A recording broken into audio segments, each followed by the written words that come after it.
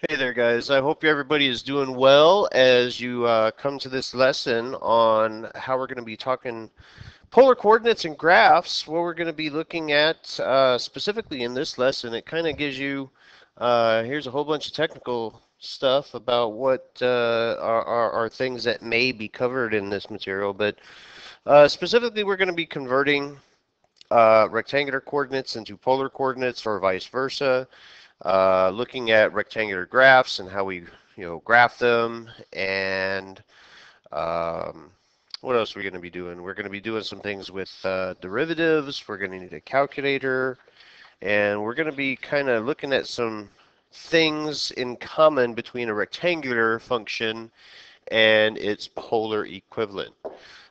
So here, let me get rid of this here because I was having some issues with my board with the orientation, and I guess I accidentally saved some scratch marks there. But here, this is what we're talking about when we say rectangular coordinate stuff. That's the Cartesian coordinate system. That's the stuff you started doing back in, like, I don't know, middle school maybe. How do you plot a point? What's x, what's y, kind of thing.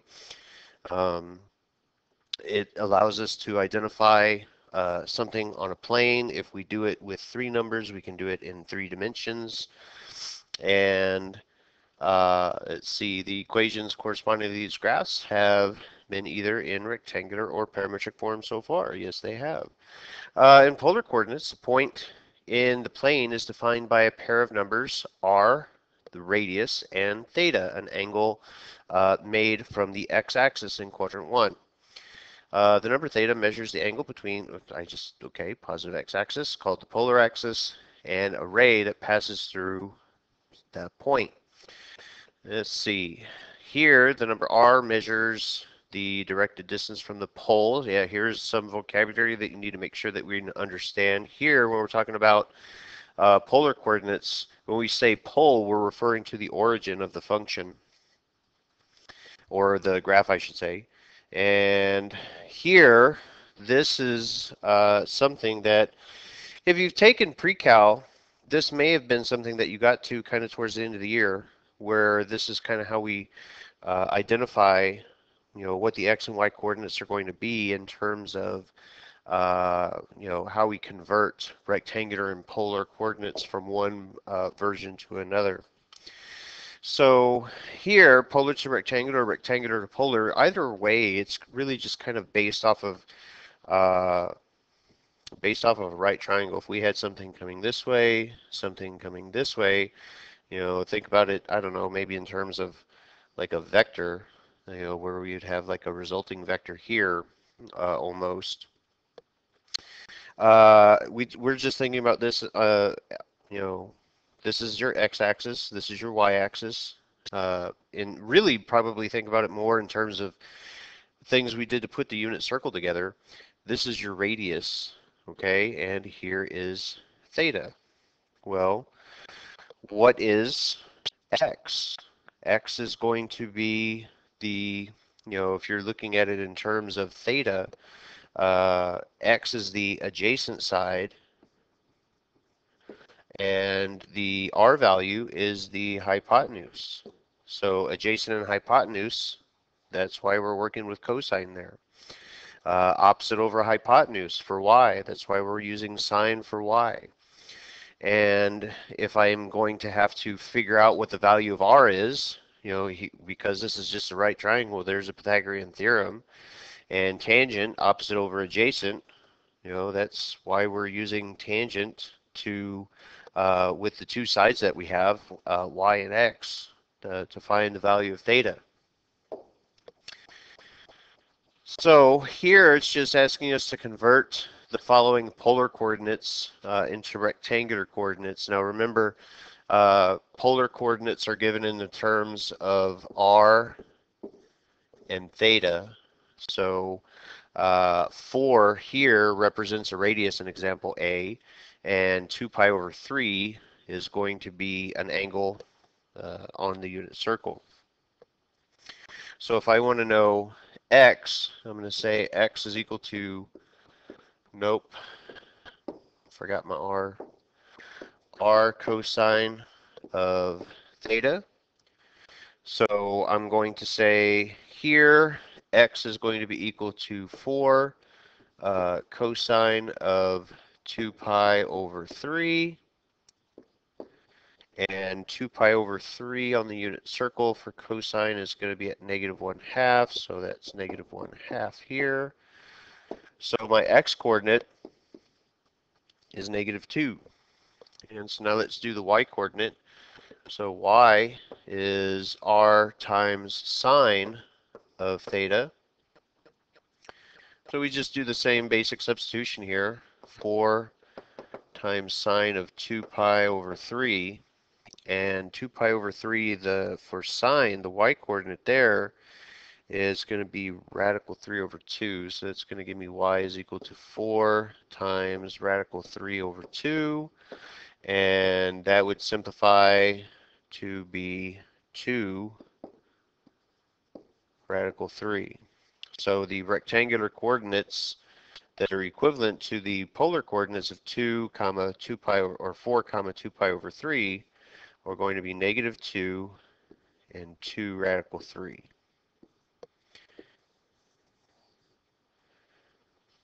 And this one is done basically the same way. I'm not going to go into as much detail on this one simply because there's a lot of material that we want to cover here. But when I substitute here, I'm going to say x is equal to the square root of 5 times cosine pi over 6. So in this case, x works out to be, here I'm going to have actually the square root of 15 over 2. And for y, we're going to say square root of 5 times the sine of pi over 6. I don't know why I put that one in parentheses when I didn't put the other ones, but here y is going to wind up equaling radical 5 over 2 and square root of 15 over 2 and radical 5 over 2. And there is the rectangular coordinates.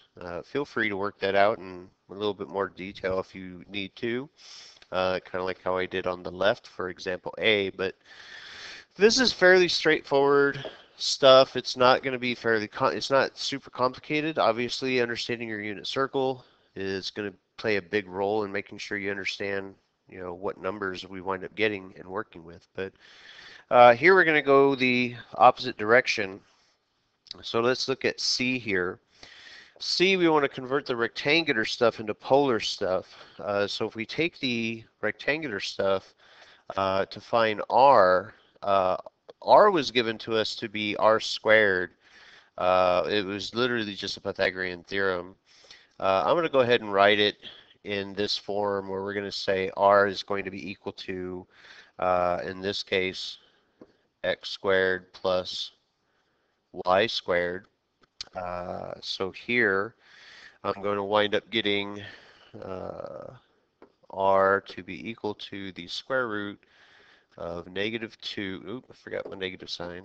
Started to write negative and then started to write 2 at the same time. -2 squared plus 2 radical 3 squared. Now most of this stuff should be something that you can kind of do without a calculator. -2 squared is a 4. 2 radical 3 squared is going to be 4 times 3, that's 12, so plus 12. That's going to be the square root of 16, so the R value in this case is going to be a 4. And to find theta, I know it gave us this is what it gave us in our notes. Tangent of theta is equal to y over x, opposite over adjacent. But we're trying to solve for theta, so to me it makes a little bit more sense to just say theta is equal to the inverse tangent of y over x. And now that I have that, let's go ahead and see what we wind up with. So inverse tangent, or arctan if you prefer, is going to be 2 radical 3 over -2. So I wind up with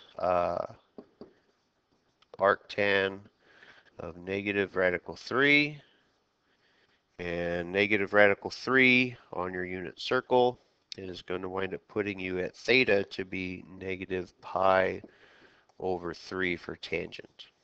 Oh, I don't want to put that one in the box. Oh, that erased too much. Negative pi over 3. So the polar coordinates would be 4 and negative pi over 3, like so. And I'm going to, again, kind of do the second one in a little bit less detail than what I did for the first one.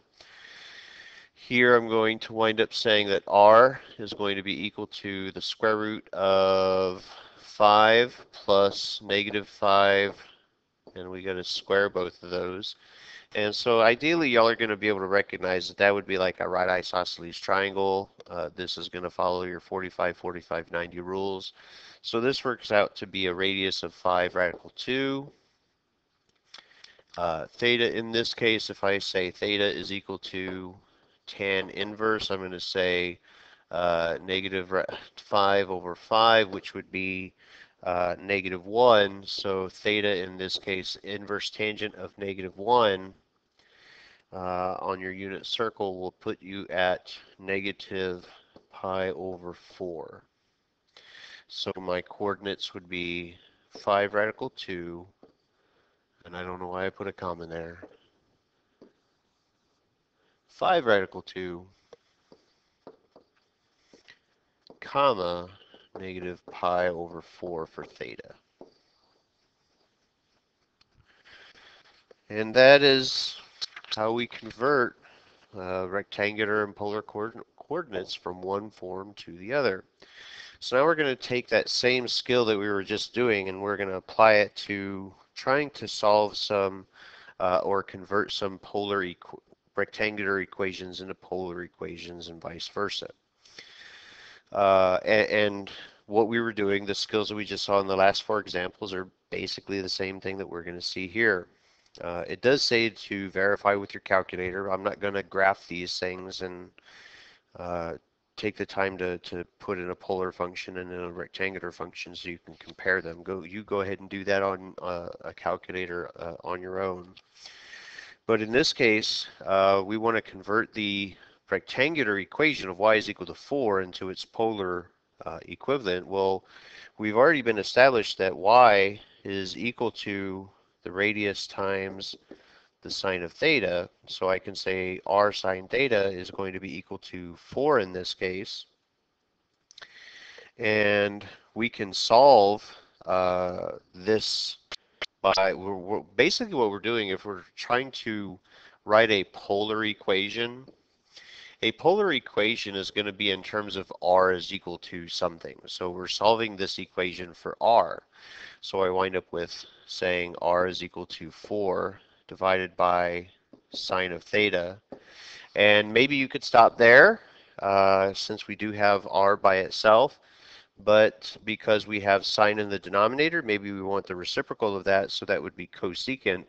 So maybe I want it to be 4 cosecant of theta. And that one can be kind of tricky depending on what the answer choices are given to you as. I would expect the 4 over sine theta would be fine if you're doing something as a free response question, but maybe for a multiple choice question, probably they would give you 4 cosecant theta as opposed to 4 over sine theta. This one is going to be doing the same thing, but it's going to, example B is going to ask us to do it in 2 different forms because now they're giving us both y and x. So I'm going to substitute the same thing for y. I'm going to say that y is r sine theta, and the x will become r cosine theta. So that's what we wind up with when we do our substitution, r cosine theta for x.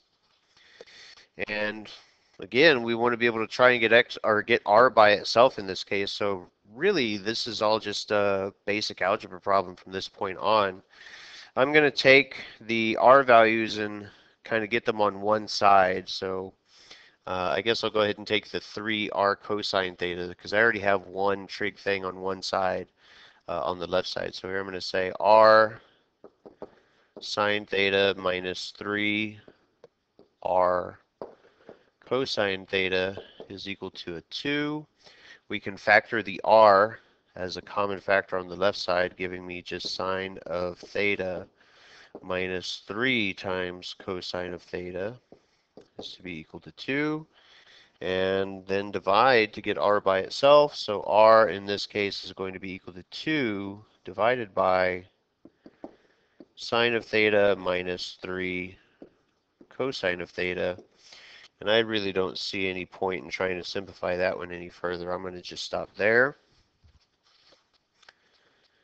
And the last one, feel free to go ahead and try and pause the video and work it out in advance. But basically, again, we're going to substitute r sine theta for y.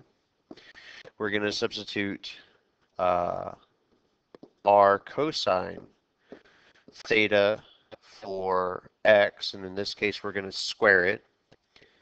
So when I square the right side, we have r sine theta on the left equals 2 times r squared cosine squared theta.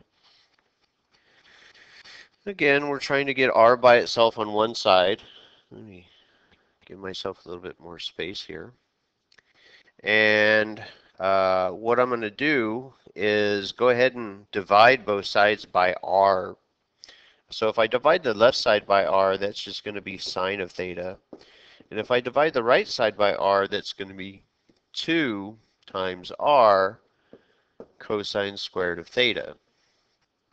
And now we can just kind of divide by 2 cosine squared theta, and I can get sine of theta over 2 cosine squared theta to be equal to r. And again, that's perfectly fine, but in this case, we can simplify this one a little bit more. We can say cosine times cosine in the bottom, so I'm going to get sine over cosine at one point, which would be a tangent, and 1 over cosine would be secant, so I can write this as 1/2 secant of theta times tangent of theta, or tangent times secant, whichever you prefer, is equal to r.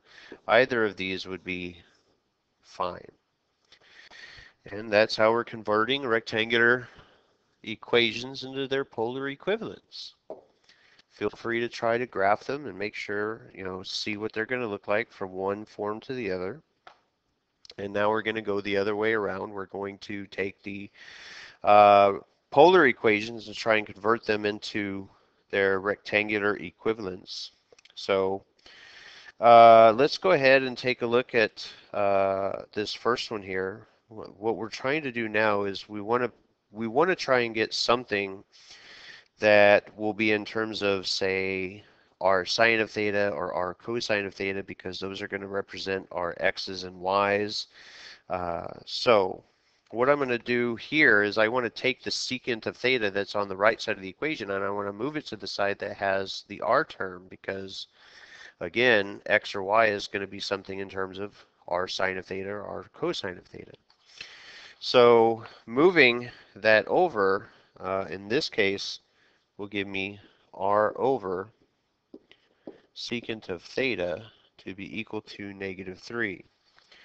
Well, secant is the reciprocal of cosine, so this becomes r cosine of theta to be equal to -3, and r cosine of theta is just x equals -3. So that polar equation, r is equal to -3 secant of theta, is equivalent to a rectangular equation, x equals -3, a vertical line at x is equal to -3. Here, going back to or going on to example 2, same idea. We want to try and get the x, or we want to try and get the r terms and the anything that has trig stuff on the same side of the equal sign. So we want to take the term that's in the denominator and we want to move it to the right side, from the right side to the left side by multiplying, and we can treat this like a proportion basically. So if I multiply r by the denominator, that's going to give me r plus 2r cosine theta to be equal to 4.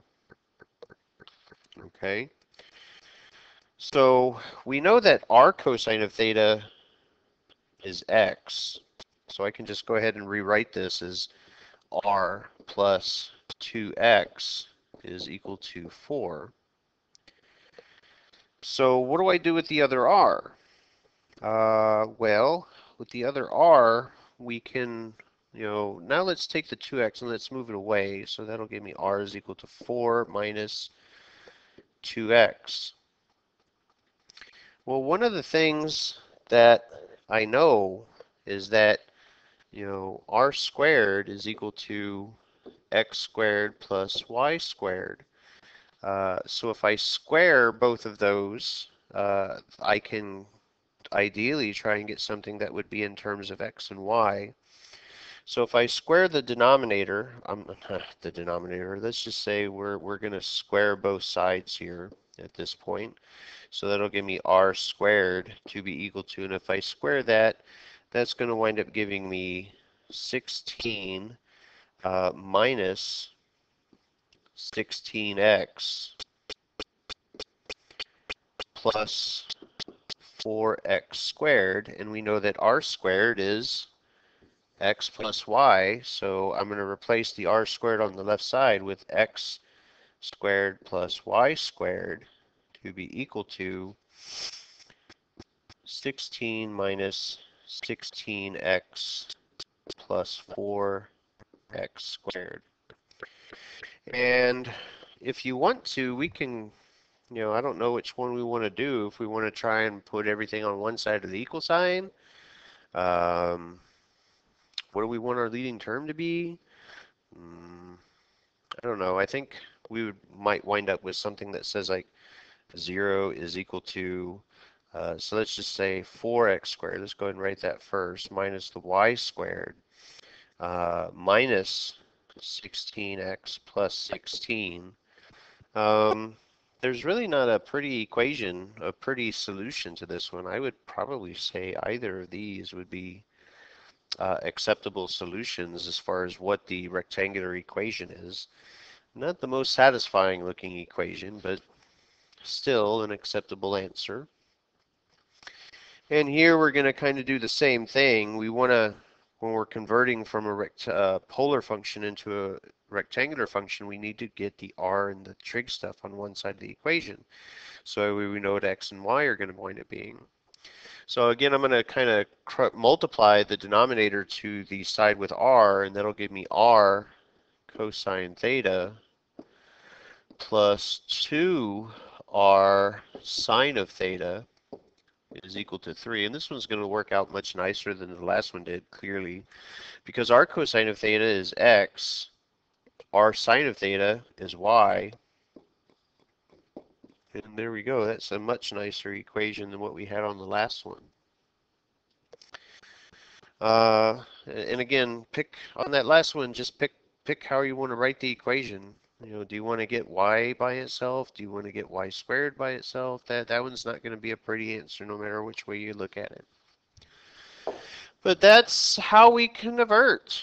Okay, hopefully that was enough looks, enough examples to kind of get you through it. Now what we're going to be doing is we're going to be talking a little bit about graphs, and part of the reason why we wanted to practice those conversions so that we could know what the graph of something is going to look like.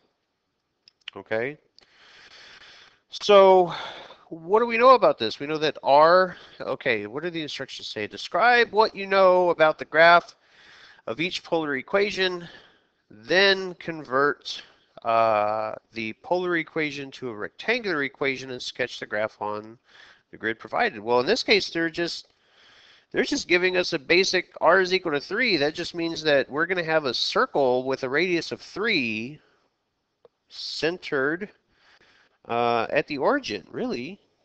So if I were going to just graph that one, On my polar stuff, each of these concentric circles is a radius. So from here to here, this would be a radius of 3. So I'm expecting this to kind of just look like that if we were going to graph it. Okay, convert it into a polar equation, or I'm sorry, convert the polar equation into a rectangular equation and sketch it. Well, hopefully it'll be the same here. Let's see what happens. So in this case, again, I'm going to cheat a little bit, and I'm going to just take this and I'm going to square both sides, because I know that r squared is equal to x squared plus y squared. So I'm going to wind up with r squared being equal to 3. So I have just x squared plus y squared being, no, 3 squareds being equal to 9. So this is the equation of a circle in rectangular coordinates. X squared plus y squared is equal to 9.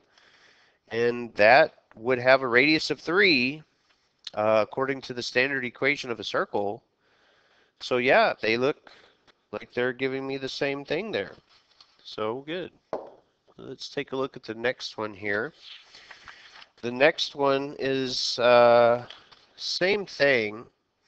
Because they're giving me just that one r term, I'm going to go ahead and I'm going to just take this whole equation. And I'm going to multiply everything in this equation by r. So when I do that, that's going to give me r squared to be equal to negative 3r sine of theta. And the r squared is x squared plus y squared. The r sine of theta will give me minus 3y. Now this one's going to be a little bit more interesting. I can see what's going to happen with this one. If we take this one and we put it in terms of, let's see, what do we got here?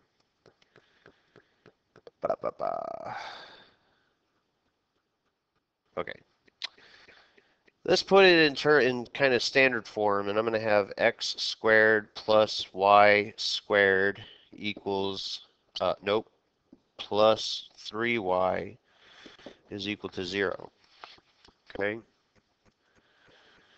So let's think about what we have for the polar function. Okay, and again, a lot of this is going to kind of determine or depend on how much you know about polar functions from pre-cal. What this is telling us, sine, we all know sine is vertical. And they're showing us that because we're doing something vertical, I'm going to have kind of a circular shape vertically, okay? Either something above or below the x-axis. The 3 itself is the radius, and because it's negative, it's telling me that it's going to be below the x-axis. So we're going to have something that, in this case, is going to have a radius of 3 below the x-axis. So a radius of 3 below the x-axis, so let's say like this is 1, this is, or the way that they're counting, this is 2, so this is, nope, I'm not counting that right, am I? Let's see. I wonder if I have this written out right here. Let's go ahead and finish converting this thing here and see what we end up with. Let me go ahead and finish converting it into rectangular form. But generally speaking, because the sign is negative and it's sine, we're going to be down here somewhere. Okay, now right now this is just a rough sketch. It's not finished. So how are we going to take this? Because we know the standard rectangular equation of a circle.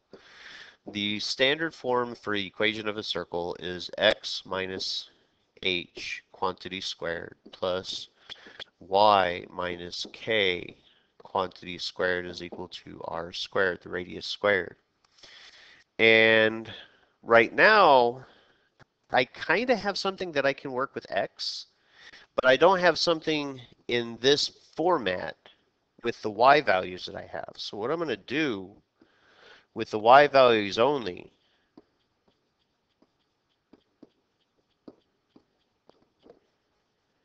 is I'm going to complete the square on the y values only. And when I complete the square on the y values only, I'm going to have something that looks like that. So let's go ahead and do that. So let's bring down the, let's just forget the x exists for the time being. Let's just focus on y squared plus 3y being equal to 0. Now, of course, if we were doing this in terms of completing the square, we would factor out the a term, which in this case would just be a 1. So I have y squared plus 3y, and then we're going to get some new number, which is going to be the middle term, the b term, divided by 2 squared. So negative, or 3 over 2 squared is just going to be 9/4. I don't have a c term to bring on the outside of the parentheses, and I'm going to subtract the same number that I got inside of the parentheses, 9/4 here, and that is all equal to 0. So when I finish completing the square with that one, this is going to wind up being a y plus a 3 over 2 squared being equal to positive 9/4. So the radius, that's the radius squared, so the square root of that would be 3 over 2, or 1.5. So the radius is actually going to be 1.5, not 3. So the radius is 1.5.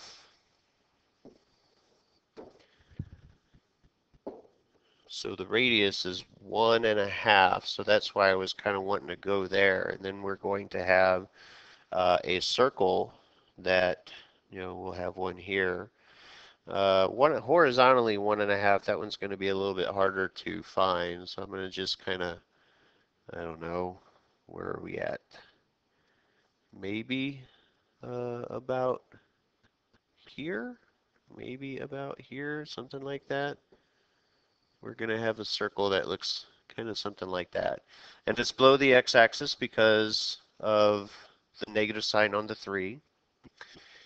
And so, and I forgot to bring down my x squared. So let's just bring down the x squared plus that. Now we have something that's in the standard form of a circle in rectangular form. And there we go. So that is a circle that has been shifted down 1.5 spaces, and the radius is going to be 1.5. And my circle is a little lopsided, but there we go. So the last one here is going to be pretty straightforward. I hope by now you're seeing that we want to get r and our trig stuff on the same side. So when I multiply both sides by, or cross multiply essentially, multiply r by cosine of theta, I'm going to just wind up with r cosine of theta to be equal to 5. Well, that's just x is equal to 5. So x is equal to 5 is going to be a vertical line. So I'm going to just go to where x is equal to 5 and draw a vertical line through it and say, okay, we got that graph. All right.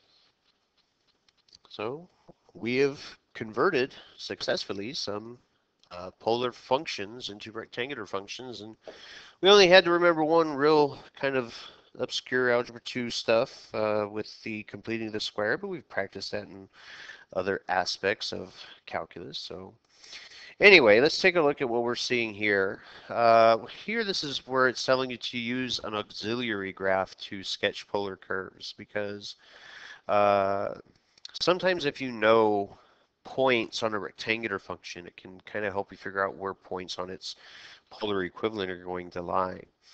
And then here it's telling us, consider the function y is equal to 1 minus 2 sine of x over the interval from 0 to 2 pi, and its relationship to the polar graph. R is equal to 1 minus 2 sine of theta. Since there will be unique y values in the domain, we can use the table below to assist us in graphing the polar graph. Consider the values for yx as they correspond directly to the polar equation as r theta, and use it to sketch the polar function. Now, I'm going to be a little frank here. This is not my favorite example. I don't think it does a particularly good job of demonstrating what we're doing here. But what is it showing you here? Now, first of all, ideally, again, we have some kind of prior knowledge for what our polar functions are going to look like when we are working with them in you know, trying to sketch a graph of it by hand. In this case, based on what we know for the negative on the sign, we know we're going to have something that's going to be vertical because the negative on the sign is going to be below the x-axis. So we're going to have something circular kind of below the x-axis. And 0 to 2 pi is basically showing us that we're going to complete one full thing because it's just going to, essentially it's going to kind of just repeat itself, which is pretty typical for periodic trig functions. And let's see what we end up with here. And I have something I wanted to look at here. So just very quickly, okay? And I'm not very good at remembering these names. A limacon is going to be equal to A plus or minus B times either the sine of theta, or it can be A plus minus B times the cosine of theta. Now, if the absolute value of the A to B ratio is less than 1, that means that we have an inner loop. Okay? So cosine would look something like this. Cosine positive would kind of look something like this. We'd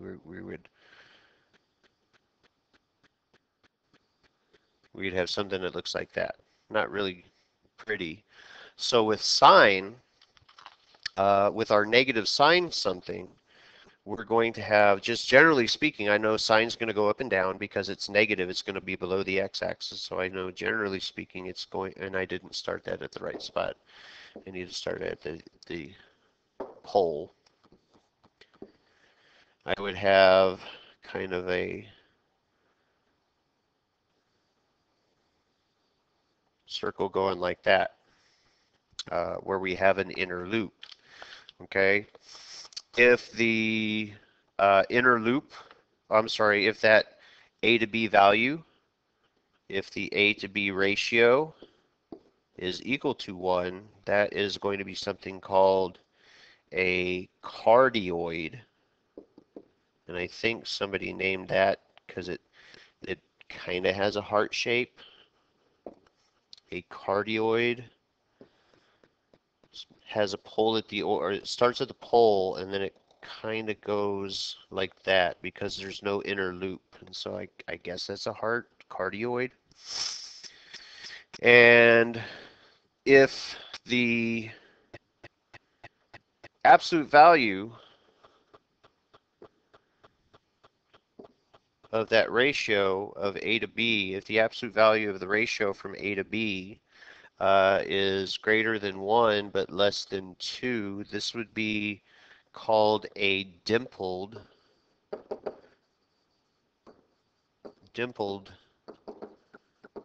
limacon, where you know, it's going to be still vaguely circular. It's going to look a lot more like a circle, but it's going to kind of have like a little bit more of a flatter region here, and it'll go like that. And if the ratio is going to be greater than 2, then that's where we're entering the realm of something that looks much more circular. But anyway, so again, understanding the kind of function that we have, I understand that I'm going to have something that looks like this for my function, for the polar function, I should say. And let's see where we're going to wind up with this. So where does the inner loop come from? Well, the inner loop is going to come from this region right. Oops, picked the wrong thing here. I want my highlighter. The inner loop winds up coming from where we have our negative values for y. That's what creates the inner loop. And you can know that it's going to be periodic. It's going to repeat itself over and over and over again. So it's going to just kind of have that same shape going and going and going. So let's see. Oh, this is where I just kind of copied the tables so they looked a little bit better. Okay. So here, this is the graph of what we should have wound up with. And we're taking the points that we were given from the um, rectangular form from the table that we had, and we're using those to kind of help us see where the values are going to be located. So if we come back here, what was the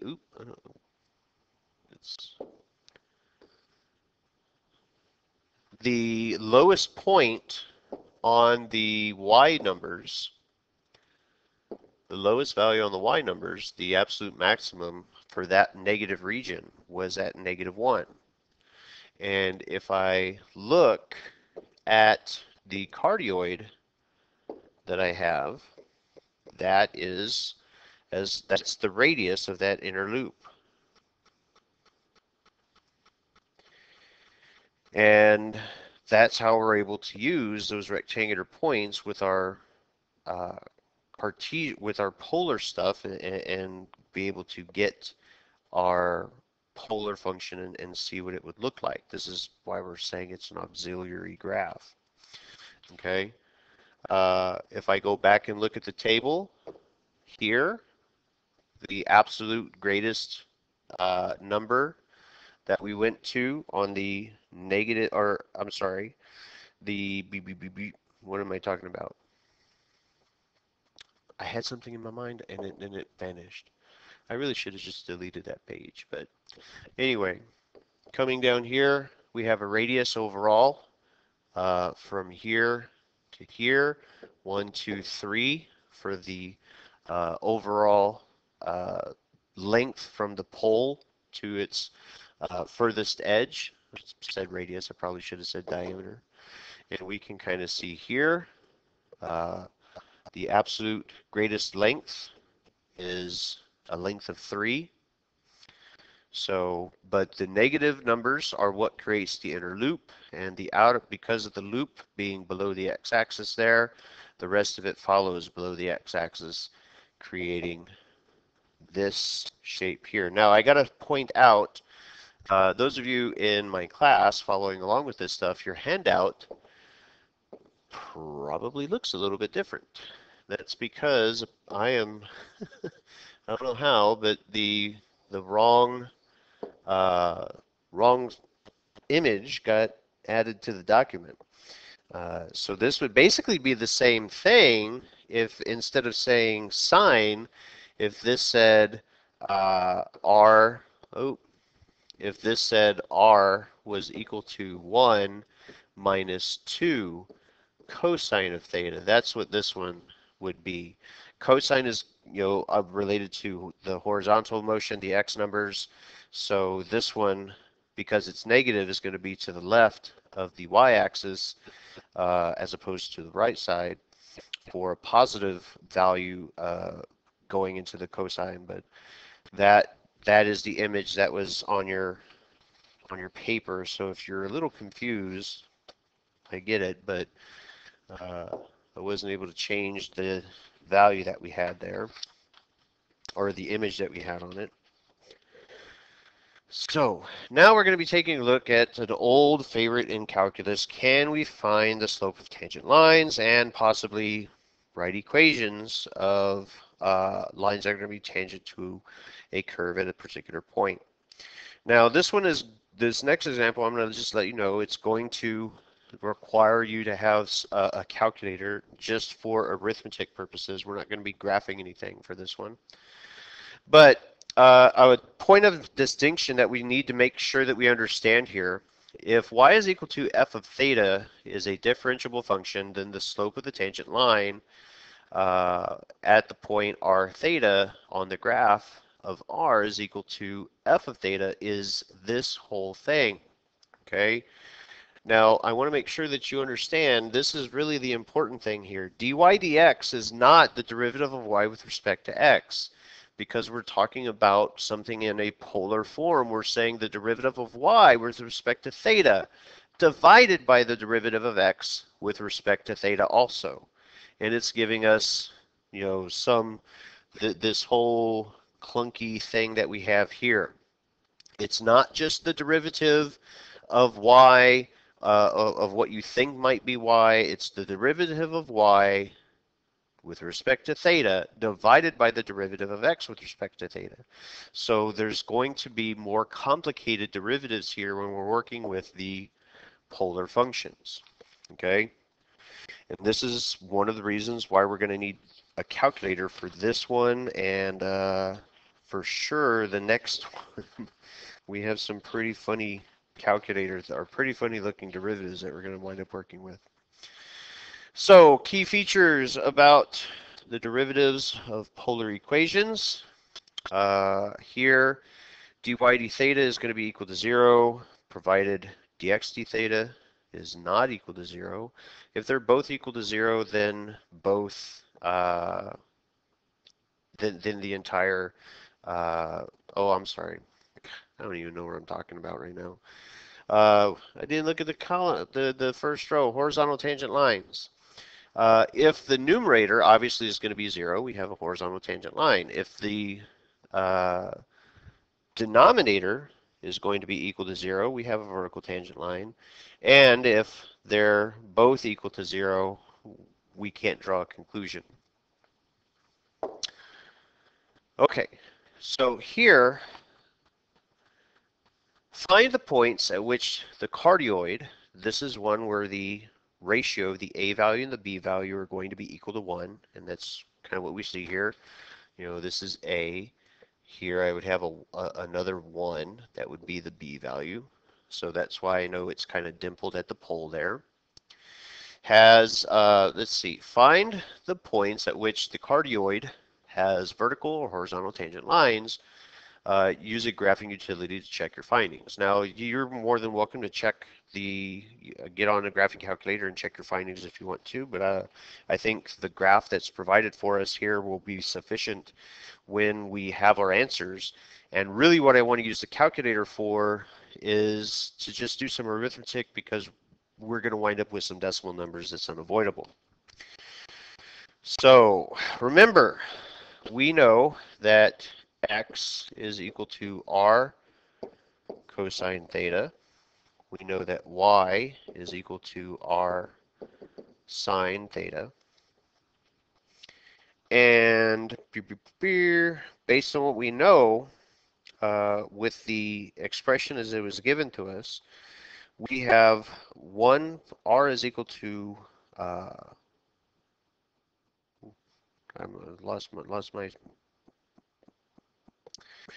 losing my mind apparently. R is equal to 1 plus cosine theta. So here I'm going to be looking at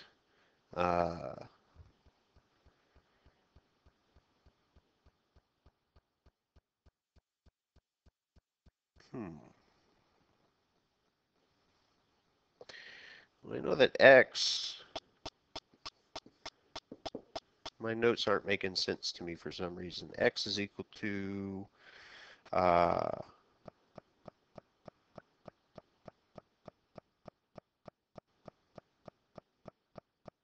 Hold on a second. I need a moment. Breather. Pause. Okay, so I'm all cleared up now. I was having a hard time understanding my notes, but we're good now.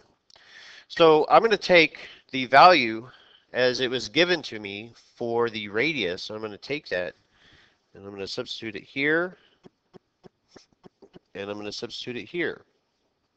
And I'm going to find out what x and y are going to be equal to.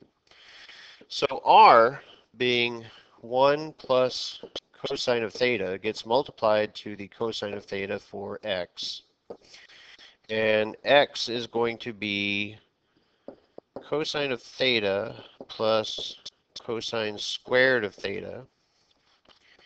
And we'll do the same thing for y. So I'm going to say y is equal to 1 plus cosine of theta times sine of theta. And distribute here, and y is going to be equal to sine of theta plus sine of theta cosine of theta. And now we have our values for x and y that we can take our derivatives with. Okay, so let me switch colors here, because let's do, I guess we'll do this one here in pink. So we'll say dx d theta. You could probably just say x prime if you wanted to for your own notes, but dx d theta is we need to take the derivative of this expression. So the derivative of cosine will be negative sine theta, and for the cosine squared, that's going to use the chain rule. So the derivative overall is going to be negative sine, so the derivative of the inside, so here I'm going to wind up negative 2 sine of theta cosine of theta, cosine of theta. And because I do have sine common between those, I'm going to go ahead and factor out the negative sign. I'm going to say negative sine of theta times 1 plus cosine of theta. Nope, I forgot my 2. 1 plus 2 cosine of theta. So there's the derivative of x with respect to theta. So now let's take the derivative of y with respect to theta. So dy d theta. Same thing. Derivative of sine gives me cosine of theta. Here I have to use the product rule with sine and cosine. So that's going to be plus, and we'll just leave sine alone, sine, and the derivative of cosine will be negative sine of theta. I forgot theta here. Plus, and so now the derivative of sine is going to be cosine of theta times cosine of theta. That didn't look very nice.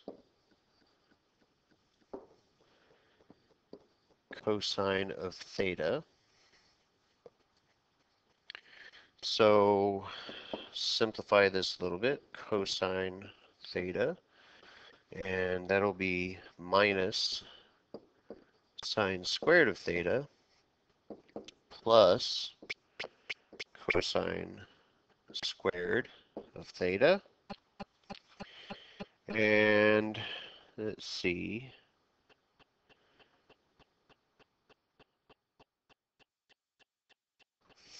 According to the basic trig identity, sine squared plus cosine squared, I can rewrite this whole thing. I'm going to keep simplifying this a little bit. I'm going to take the cosine of theta. Obviously, I'm not doing anything with that, but I'm going to move the cosine squared, and kind of just off to the side. Remember that sine of square or sine squared of theta plus cosine squared of theta is equal to 1.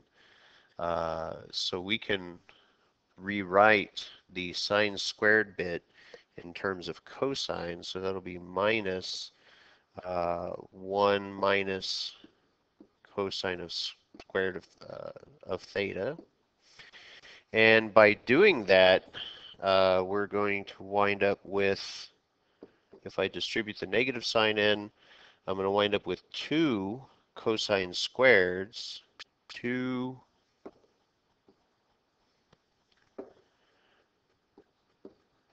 cosine squareds of theta.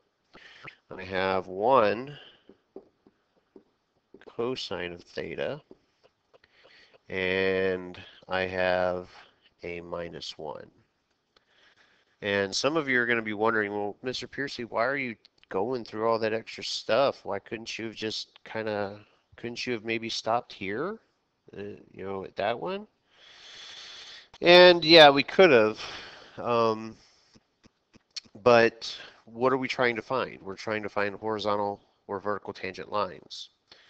And dy d theta is going to go to the numerator. So because that's going to go to the numerator of the derivative of the polar function, we want this one in this case probably to be everything in terms of the same trig function. So that's why I kept working it until I got everything in terms of cosine. Okay. So now I have dy d theta and I have dx d theta. So now let's go ahead and go back here to blue. So now we have dy dx in this case is going to be 2 cosine squared theta plus cosine of theta minus 1 over the negative sine theta times 1 plus 2 cosine of theta. And so now we have our derivative. So we're looking for horizontal tangent lines. So let's see, what would be a good color to do horizontal tangent lines in? Let's kind of do orange or something, I guess. So here, let's look for our horizontal tangent lines. Now, forget what we have right now. I know that this may be difficult to see, but what I have in the numerator is the same thing as saying 2x squared plus x minus 1. That, the whole reason why I took the extra steps that I did to find dy d theta was so that way I could have everything in terms of one trig operation that would make it relatively easy to solve for theta. And in this case, I can treat this like it is a quadratic function in the numerator. So I'm going to use the quadratic formula here. And I'm going to say cosine of theta, and I'm going to just use a quadratic formula. And this is what I want my calculator for, really. I'm going to say -1, opposite of b, plus minus the square root of b squared minus 4 times a times c, -1, -1. All of it divided by 2a, so in this case it will be 2 times 2. And -1 plus minus. So we get, that'll be 9 here over 4, giving me -1 plus 3 over 2. So -1 plus 3 will be 2 over 4, so I'll get a 1/2. And -3 minus 3 will be -4 over 4, which would be -1. So I have a -1, and let's go ahead and just reverse those real quick. Let's do -1, and +1/2, -1 and +1/2, because those are going to be numbers that we're going to be substituting, because remember, this is cosine of theta. So what is theta equal to? When is, what angles are going to give me those numbers for cosine? And in this case, the -1 would give me a pi, and the +1/2 could work out to be either a positive or a negative pi/3. So these are the points at which I would have my horizontal tangent lines at.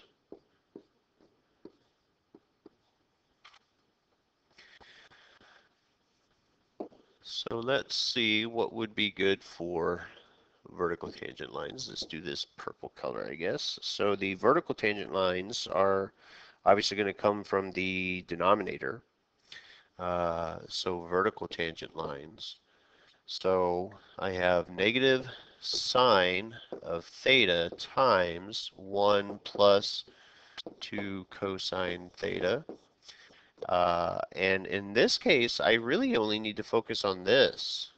Here, vertical tangent lines are going to exist anywhere the denominator is 0. Well, if this is 0,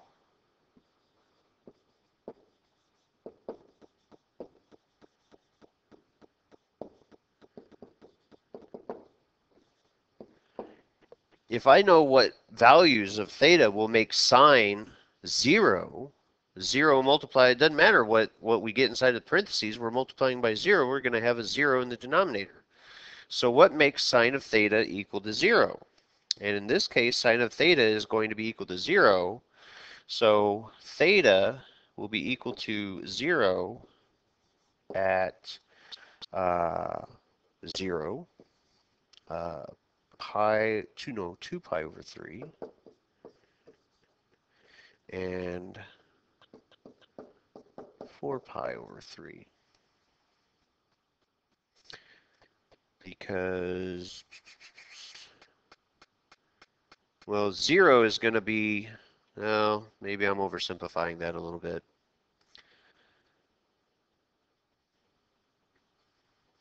Because these two don't make sine 0. Sine is going to be 0 at 0 or pi. And we already have pi written down. But pi would be 0. Okay. So because I could have 0 here at pi, oh,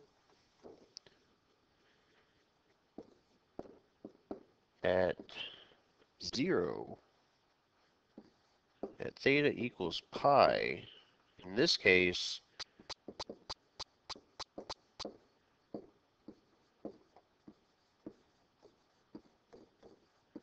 there's no conclusion. Because here I have pi and here I have pi. So because I have pi in the denominator at some point to make sine 0, I'm going to say that there's no conclusion at pi. So we're going to take out the pi here because there's no conclusion. But what if I get, what makes this 0? Okay, so what would make that 0? Well, I would have to have something that had a sum of 0, 1 plus -1 or 1 minus 1. And that's where I'm going to have theta at 0 and 2 pi over 3, and 4 pi over 3.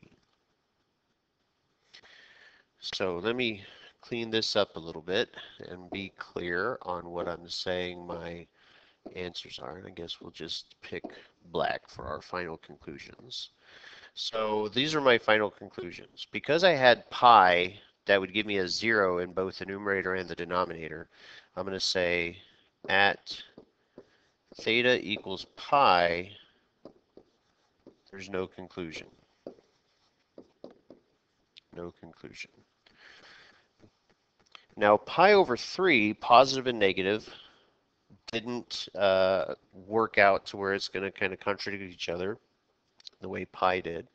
So I'm going to have horizontal tangent lines at positive and negative pi over 3. And I can have a vertical tangent line at 0, 2 pi over 3, and 4 pi over 3. And I guess I didn't really need my calculator for that one, although it is asking us, you can check my conclusions on a graphing calculator, but let's see what we had. I'm saying at pi, there's no solution, or there's no conclusion. So at theta equals pi, that's when sine is going to be 1. No, cosine will be -1, but sine will be 0. And that is going to kind of put us back here where that dimple is, and we can't really see what I'm doing here. But let's look at the horizontal tangent lines at positive pi over 3 and negative pi over 3. Well, this is pi over 6, this dotted line that we have here. This is going to be negative, I should say, pi over 3. This is negative pi over 3, this negative dotted line here. And there's my horizontal tangent line at that one. This is going to be positive pi over 6, the first dotted line that you see. The second dotted line that you see here, that is positive pi over 3. There's my horizontal tangent line there. At when x was or at an angle of 0, I have a vertical tangent line here, and at 2 pi over 3 and 4 pi over 3, those are going to be this angle that we have here and this angle that we have here, and there's the vertical tangent lines that we have at those two angles. But feel free, like I said, to check it on a graphing calculator, but that is where we're going to get the horizontal and vertical tangent lines. Keeping in mind specifically the new skill that we're talking about here as far as what is the derivative of the polar function, the polar equation that it was given to you. Remember, you have to find the derivative of x and the derivative of y, and then put them in the ratio dy dx to have the true derivative of the equation. So now that we have the tangent, the way that we can find the derivatives, now what it's asking us to do is, can we get the derivatives of a tangent line? Can we write the equation essentially, or can we identify what the slope of the tangent line is going to be? And that's what this one is going to be doing. Can we find the slope of a tangent line? So what it's talking about here, f of a, or f of alpha, really that's what that says, f of alpha is what it looks like, is equal to 0. And if the derivative of that is not equal to 0, then the line theta is equal to alpha is tangent at the pole of the graph, meaning pole meaning the origin, of r is equal to f of theta. So what is it telling us in the note? If you find the zeros of the polar equation, they can help you find the tangent lines at the pole. Yeah, that's always kind of what we've been doing. That makes sense. In the next example, the 3-leafed rose curve has more than one tangent line at the pole. And that'll make sense when we see what it looks like. So the first thing that it's giving us here, and this is what I would encourage you to try to do independently at this point, find the derivative. What is dy dx in this case. So feel free to go ahead and pause the video and work this one out. But otherwise, I'm going to go ahead and presume that you've done that, and now you're just kind of checking your work with me. So x, remember, is r cosine of theta. And in this case, they're giving me the radius to be 4 sine of 3 theta.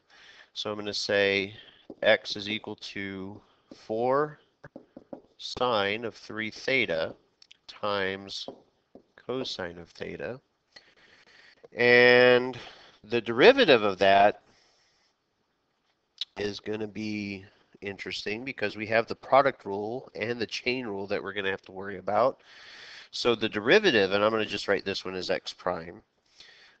Here, if I take the 4 sine of 3 theta and leave that alone, 4 sine of 3 theta, and I take the derivative of cosine, that'll be negative sine of theta. And then I'm going to say plus, so I have to use the chain rule on the 4 sine theta, or 4 sine of 3 theta, so that's going to become 12 cosine 3 theta times the cosine of theta. So when I simplify that, I'm going to have a negative 4 sine of 3 theta times sine of theta plus, and this one we don't really need, the second part is just going to stay the same, cosine of 3 theta times the cosine of theta. I know, that's like the prettiest derivative I have ever seen.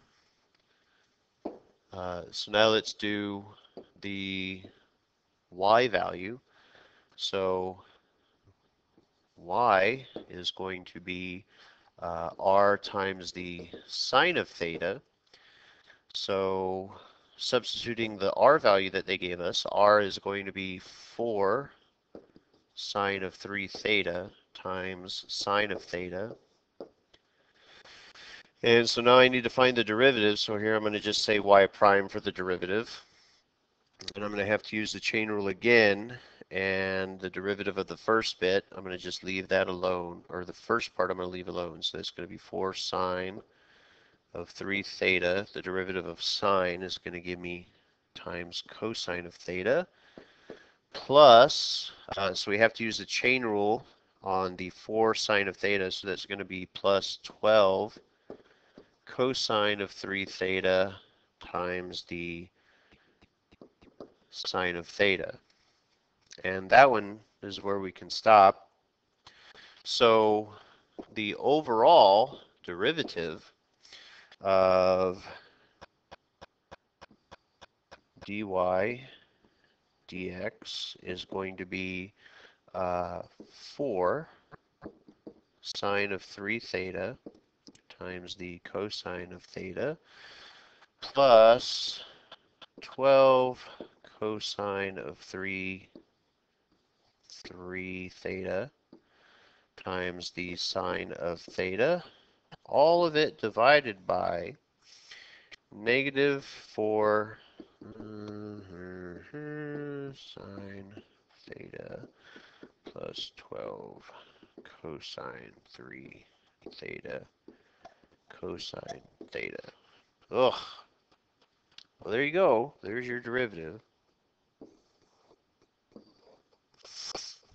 And now, what we're going to use, we really need our calculator for this, because otherwise we're going to just start hating life trying to substitute theta values into that derivative. It's asking us to calculate the slopes of the tangent lines of the curve at that pole. Okay, well, this is just like every other derivative that we've done. We actually know what we've done. The derivative is the expression to give us the value of the slope of the tangent line. So now we need to substitute the input numbers, 0, pi over 3, and 2 pi over 3, to actually find out what the value of the slope is at the tangent line. And this is where you want to take these numbers. So I would start with 0, and I would actually just save 0 save into something. I saved it on memory spot A. Okay, And then I'm going to type that whole ugly thing, and I'm going to say dy, and do it on your calculator. Make sure you can do it. Dy dx at theta is equal to 0. Theta is equal to 0. Type all of that into your calculator, and make sure you, again, save the 0 in your calculator. It's going to be very easy to kind of replicate the process if you do it this one time. And we're going to get a 0. Okay, because you're going to wind up with 0 over 12, but ultimately winds up with a 0. Now, hopefully you typed the entire thing on your calculator, the whole function with the fraction feature that your calculator does. And now I want to take this one and save it in A again. I want to just kick out the 0. And so basically what I can do is I can just kind of arrow back up on my calculator, grab that whole thing, and now I have my new value saved in A, but I don't have to retype the whole stinking function. So I'm going to have dy dx here at theta is equal to pi over 3, and this works out to be the square root of 3. Make sure you can get it on your calculator. And then once I have that number, I'm going to take the 2 pi over 3 here, and I'm going to save that in A.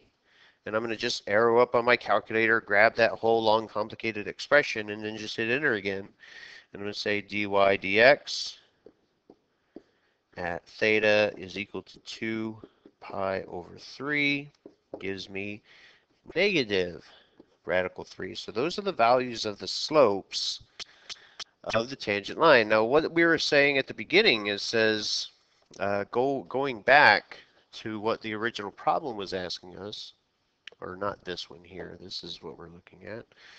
In the next example, the three-leafed rose has more than one tangent line at the pole. Okay, well remember the pole is the origin. So I'm going to have a horizontal tangent, and you can't see that because that is super not bright. So I'm going to have a tangent line here, okay, which kind of matches the fact that I have a value of a slope of 0. I'm going to have something positive, radical 3, going through the origin.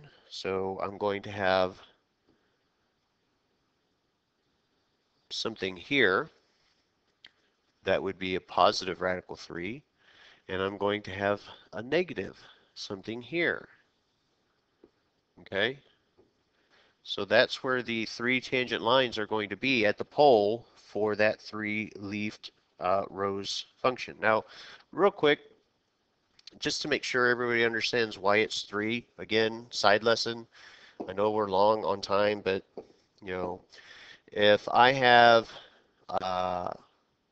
y is equal to sine of 3 theta like this is, 3 in this case is the number of leaves or petals that it has, whatever you want to call it. Okay, if I had y is equal to sine of 4 theta, I would double that.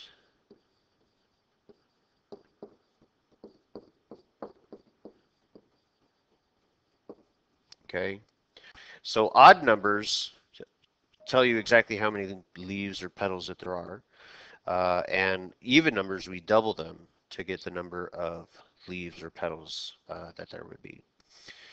And because it is cyclical, it would actually be really easy to figure out what the angle would be. We could just say 360 divided by 3, or 360 divided by 2 pi, or I'm sorry, 2 pi divided by 3, and we can start seeing, you know, the angles kind of between. Okay, so this would be like 120 degrees, and I would go another 120 degrees and another 120 degrees, and that's how I'm getting my 3 petals there. Anyway, this is what we're going for. This is the value of the slopes. So again, just a little mini lesson, side lesson there. Okay. So in this case, they're giving us a graph of dy d theta, and it's just looking from 0 to pi is what the graph is giving us here. It says, using graphing utility to find the locations of all horizontal tangent lines and discuss any significance of these points. Well, the horizontal tangent lines that they're referring to are really going to be looking at the rows, not the graph that was given to us here. So because it's telling us graph, it's just saying the dy d theta. We're only looking at the numerator that we were given that we had from our derivative. So my numerator from the derivative was 4 sine of 3 theta cosine of theta plus 12 cosine 3 theta sine theta. That was what we had from our derivative. And what I want to know is, when is it equal to 0? So it equals 0 when we're at 0, or I'm sorry, I should say when theta is 0, pi over 2, or at pi. That's where we're going to wind up with something that's going to make that whole thing equal to 0. So what we're trying to look at is to see, where do those points correspond onto you know, the rectangular function that was given to us. Well, if I try solving this, again, this is one of the things I'm using my calculator for. I'm going to get theta to be approximately equal to 0.65905 and 2.4825.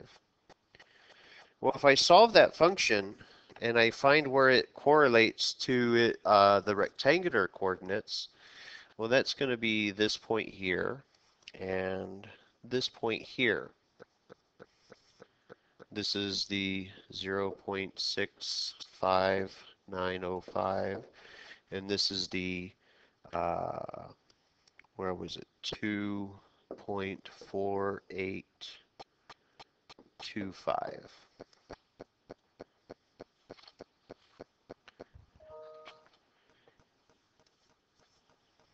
Now, what I'm going to be looking at here, the way that I'm trying to identify this, is I'm going to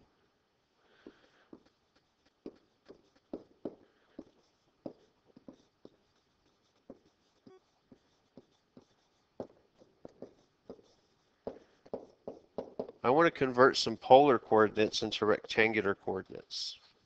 Okay, so remember, x was equal to 4 sine of 3 theta cosine theta. Y was equal to 4 sine of 3 theta times the sine of theta. And I'm really just looking at the x values. So when x is 0, y was 0. When x was, and I'm just kind of looking at the, converting my points here, I got a 2.905 basically, and a 2.25. And I got a 0 and a -4. I got a -2.905 and a 2.25 and a 0 and a 0 when I'm kind of converting some points here. And the values, this is what we're trying to illustrate here.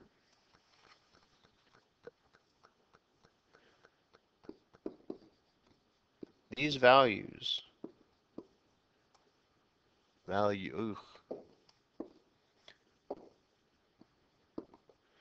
these values represent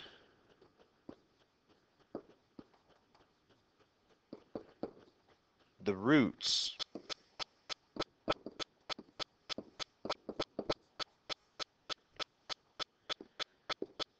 of the rectangular function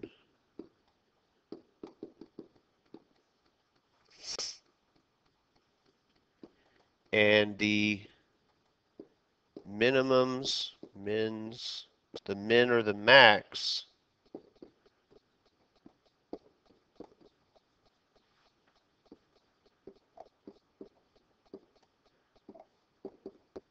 of the polar function.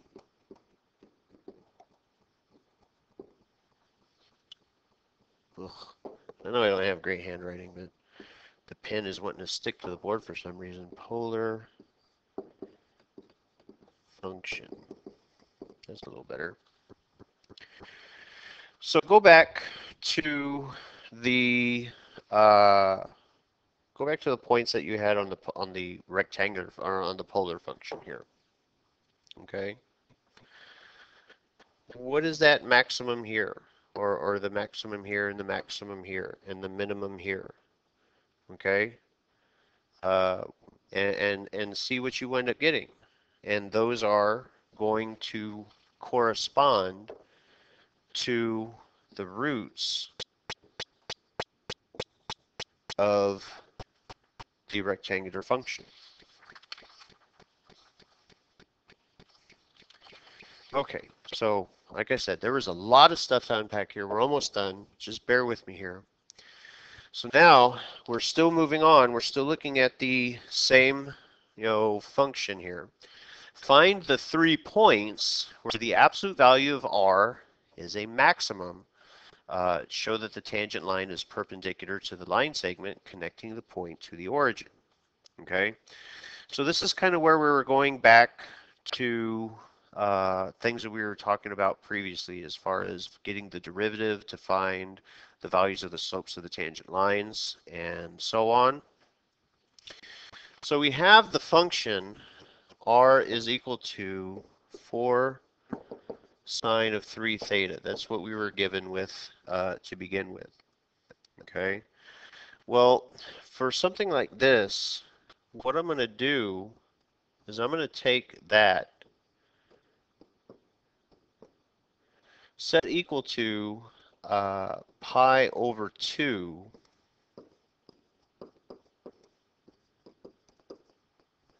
and I'm going to solve for theta. Okay. So I'm going to just, because basically what we're doing, if you can set the whole thing equal to 0, and that's ultimately what we're going to be working with, is just the 3 theta. So if I say 3 theta, and I set it equal to pi over 2, and I solve for theta, in this case, I'm going to wind up getting theta to be pi over 6. Okay, well, where is pi over 6 on the polar function? It's right there, that dotted line, which is going to take us to that point right there. Okay.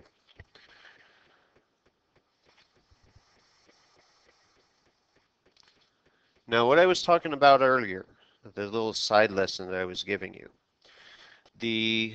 let me pick a different color here. And I don't have, I'm not sure where to write this here.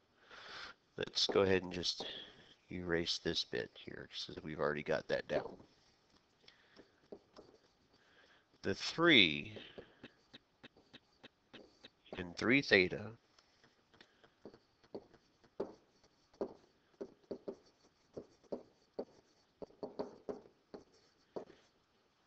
says that there will be 3 leaves to the graph. So if you take the total number of degrees, 360, and you divide it by 3, that's 120 degrees. Or if you say 2 pi divided by 3, that would just be 2 pi radians. 2 pi 3 intervals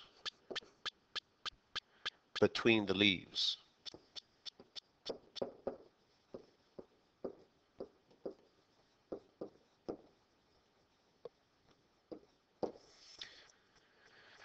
So if I count 2 pi over 3 intervals between the leaves, I should say, or 120 degrees, if that's easier for you to do in your head, that is going to take me right to here.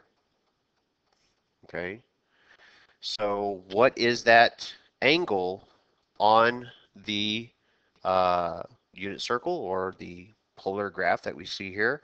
Well, that angle in this case is going to be 5 pi over 6. And if I go another 120 degrees, or another 2 pi intervals, from here to here,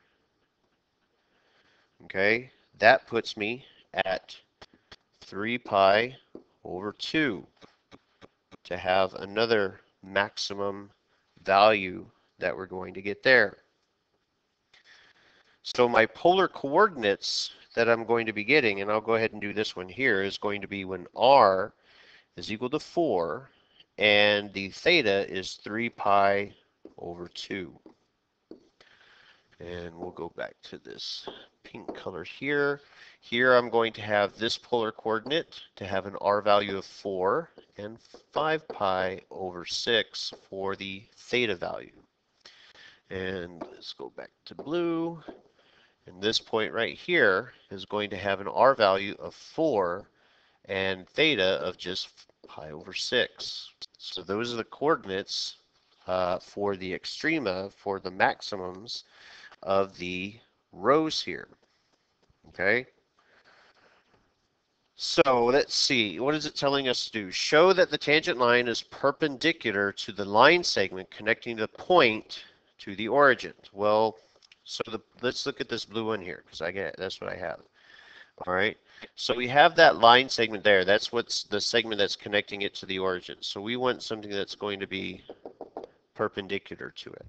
Okay, and clearly that's going to be negative, and we already had something that was negative. So let's look at our derivative. So hopefully you still have this on the calculator.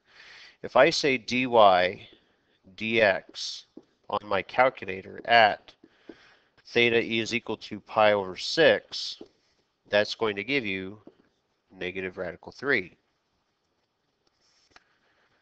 Okay? So the slope of a tangent line there, the slope, so something perpendicular to that line in quadrant 1 is going to be a positive radical 3 over 3.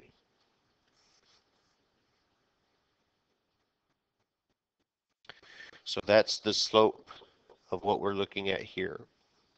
Because this slope here would be the negative radical 3, so the perpendicular one would be positive radical 3, or yeah, positive radical 3 over 3. So if we go to the next one, which I'm doing, I guess, in pink, okay? If I say dy dx, what is the value of the derivative when theta is equal to 5 pi over 6? Type that into your calculator, and you're going to get a square root of 3. So the tangent line is going to be that guy right there. So the perpendicular line, this one right here, something that's going to be perpendicular to that, opposite reciprocal multiplied by 1 over the square root of 3, or negative 1 over the square root of 3, and I'm going to wind up with negative radical 3 over 3 for the perpendicular line, connecting it to the origin. And so we have one more, and that one you can clearly see that one's going to be undefined, because if I take, and what do we do? Orange here. If I look at the derivative on that one, dy dx at theta is equal to, what was that, 3 pi over 2. We wound up getting a 0, and something that's going to be perpendicular to that is going to be undefined. So here's a slope of 0, perpendicular or tangent to the point there, and there's your undefined perpendicular line to it. So the last thing that we're asked to do for this example, we got one more to go. Oh, did I miss it? Oh, in your notes, there's one more thing to go. All right, hold on a second. Hold on a second. Okay, so there's the last example that's in your notes. I apologize for that not being there. I missed it apparently. Write the equation for the tangent line that passes through the point 4 and pi over 6. Well, that 4 and pi over 6, this is, oh, let me go back to this one here. What color am I looking at? That'll work. This is a point that we're looking at. We want something that's going to be perpendicular to that. I'm sorry, we want the slope of the tangent line there. And so we know the slope of the tangent line, we've already figured that to be negative square root of 3. So we just need to know what's the point there. So I have to take that point, which is this right here, as a rectangular form, and I have to convert it into, did I say that's polar form, and I need to convert it into rectangular form. So again, we have x is equal to r cosine of theta. So in this case, they're saying that r cosine of theta is going to be the function that we're with here. We have x in this case is going to be equal to 4 for the radius, cosine of pi over 6 for theta, and cosine of pi over 6 is going to be radical 3 over 2. And so that would simplify for an x coordinate to be just 2 radical 3. And now we need our y coordinate. So y is equal to r sine theta. So the r value that was given to us was 4. The theta value that was given to us sine. The theta value that was given to us again was just pi over 6.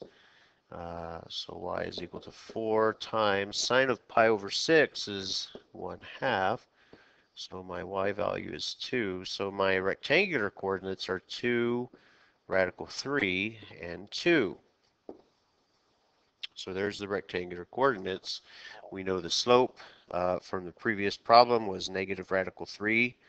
And so the equation of my tangent line would be negative radical 3 times x minus 2 radical 3 plus 2.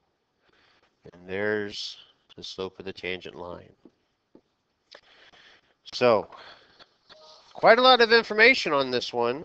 Useful information, not all of it terribly difficult. The derivative, the dy over d theta and the dx over d theta, that one was a bit lengthy, trying to work some of that stuff out. But I'm going to go ahead and close this up now. Thanks for watching, guys. I hope you learned some stuff. Be good. Take care of yourselves.